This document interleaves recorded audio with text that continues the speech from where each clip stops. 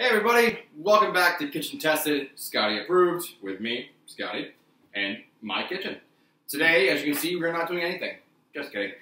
Today we're going to be making a homemade duck sauce from peach preserves or canned peaches, whatever you have in your house. Reason why we're doing this today is because I am doing a cooking class for my mother and her coworkers down in Georgia. Hello, y'all. We're doing some Asian-inspired dishes, so I figured we'd get ahead and kind of do some homemade things. If people want to do some homemade stuff, this is a good recipe to use. So today we're going to make a homemade duck sauce, and then we're going to do a second video and do some homemade scallion pancakes, which are also really, really good. So let's go ahead and dive right on in. We're going to get this duck sauce up and running. Everything's behind me. Come on, let's start cooking. Okay, so we have everything in front of us here. Mostly everything. I'll kind of pull some things off to the side as we go. So this is basically everything that we need. The recipe I sent out to everybody else, but I'll speak slowly so everybody can hear me and we can figure out what things are. So this is 15 ounces-ish, maybe a little less than, like around 16, of pureed peaches. These are canned peaches with some like natural sugar and a little bit of water. That's really about it. So 15 ounces by measure, not by weight, pureed, okay? This is 2 garlic cloves that are minced and about 1 inch worth of ginger nub that is also minced up, okay? I have a cup of liquid, water, apple cider, orange juice, whatever's really gonna affect the flavors of your duck sauce. That's what's important. So I'm using orange juice today. In the recipe, I call for 6 to 8 tablespoons of sugar, depending on how sweet your peaches are. So this batch was made, it's a little bit on the not so sweet side, so I added 7 tablespoons of sugar, which should be good to go. I have 2 teaspoons of plain old gelatin right here. That's all we need. No flavor, no nothing. And then 2 cups of, I'm sorry, I apologize. These are 2 4-ounce containers, which equal 1 cup, of applesauce. These do have a little bit of cinnamon in them. It's totally okay. The flavors work really, really, really well. Off to the side, which you really can't see, but I'll bring in a minute, but we're gonna measure out 6 ounces of rice wine vinegar, and then 1/2 cup of each of the next 3. Soy sauce, honey, and sweet chili sauce. It seems like a lot of things. You may not have all these things in your home, not a big deal.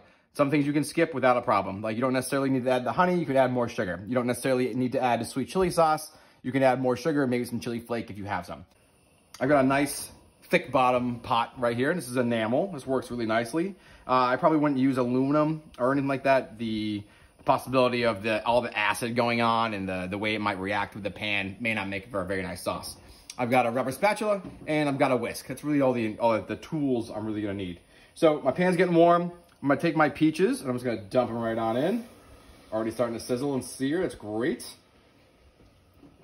We're just gonna scrape all the little bits out, because every little bit counts, right? And great, so this is already starting to simmer, which is perfect, because we're looking for. We're not looking to let this boil. We don't want it to get any color. Just want to get kind of hot. Our ginger and our garlic. Now these are raw, except for my garlic. You can use chopped raw garlic. I like to use preserved garlic. It's what I use when I cook in home. If you've watched any of my other videos, I like to take lots of raw, fresh garlic and grind it with salt and then cover it with olive oil. It makes it nice and fragrant and kind of ferments it a little bit, and I think it brings out more flavor for the garlic. It also lasts like that for an extremely long time. So I just added my ginger and my garlic. I'm just gonna stir it up. And we're gonna add our 1/2 cup of liquid of your choosing. I'm using orange juice. I'm gonna save my container because I'm gonna use it to measure my rice wine vinegar. And now I've got my 7 tablespoons of sugar as well. Seems like a lot, but you know what? It's worth it. Just gonna stir everything up. And we're basically gonna let this come up to a simmer, so we can add our gelatin. This whole project doesn't take very long whatsoever. I mean, it's the longest thing it's gonna take for you is getting everything mise en place out, like getting all your ingredients ready, like I have right here, like all just ready to dump and kind of go. That took me the longest amount of time, like 15 minutes, you know? But once you get the pot on, everything starts cooking, we're gonna be done. Honestly, the thing that takes the longest is the chill time. It does need to relax. It needs to chill overnight, or at least for a couple of hours before you use it for the gelatin to really set and make like a nice thicker sauce. If you don't have gelatin, then don't use it. You're just gonna have a much thinner sauce. Maybe back off on the amount of liquid going into it to help maintain a thicker consistency, but the flavor is going to be there no matter what. So it might be like a thinner style duck sauce. Or if you don't want to make duck sauce, we all have a junk drawer full of duck sauce, chopsticks, and soy. I know we all do. I know I do. I have too many. So that's always a good substitute as well. So around the outside, we're starting to see some bubbles, which is great. So it's just starting to simmer. And if you notice, like I've kind of left mine, I don't know if you can see what my dial I'm on right now, but I'm on like medium-high heat. So I don't want this screaming boiling, but I kind of want it to get up to a nice rapid simmer. All right, so I'm starting to get a nice hard simmer, almost a rough boil. I'm gonna take my gelatin and I'm gonna lightly sprinkle it over the top to kind of separate it. You might get some chunks of the gelatin. That's okay, it will dissolve. 2 teaspoons. We're gonna sit here and whisk it until most of those big boys are gone. All those big chunks are out of there. Awesome. All right, I'm gonna turn this down a little bit so it's a nice soft simmer. Looks great to me. I got a couple of chunks of gelatin, but they'll dissolve because I've still got things to add. So now we add the rest. So I'm gonna add my 2 4-ounce cups of applesauce. Sweetened, unsweetened, cinnamon, no cinnamon, it's up to you. Just make sure you are adjusting your sugar content accordingly.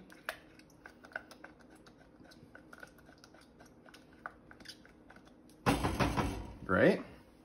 Give that a little mix. Awesome. Now we're gonna add the rest. See, pretty simple. All right, we're gonna do 6 ounces of rice wine vinegar, which is just a hair over a half a cup. Take this little stopper off. 6 ounces. Now, mind you, this is a kind of a big recipe. It'll make a quart, but I mean, once you start eating this stuff, it's hard not to stop, or it's hard to stop, excuse me. All right, now we're gonna do a 1/4 cup of soy sauce. That's why I keep the 1 cup, better than dirtying other things. 1/4 cup of soy. 1/4 cup of sweet chili, which might actually end up killing this bottle. I love this stuff. Oh, almost. Great, can save some.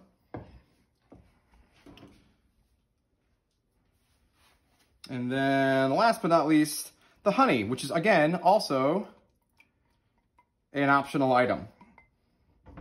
I like the viscosity that honey gives. I'm sorry, my hat keeps tapping the camera, I apologize. I like the viscosity that it gives and the flavor that it gives for stuff like this. So I'm actually gonna use a different cup though, because my dry measuring cup works better for honey because I can get every little drop out. And it's collapsible, I love it. Perfect. Awesome, and then just flip it over, bang, pops right out, love it. That, my friends, is mostly it. I'm gonna hang out on my spatula just in case. Gonna whisk everything in. Yeah, nice color. Great.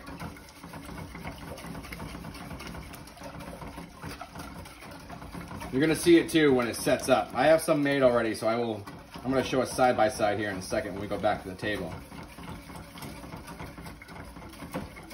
Awesome. Sweet chili bits in there, looks great. We're gonna let this come right back up to a simmer. It's gonna cook for about 5 to 10 minutes, just to make sure all the flavors are really well melded. Cool, all right, check these out, ready?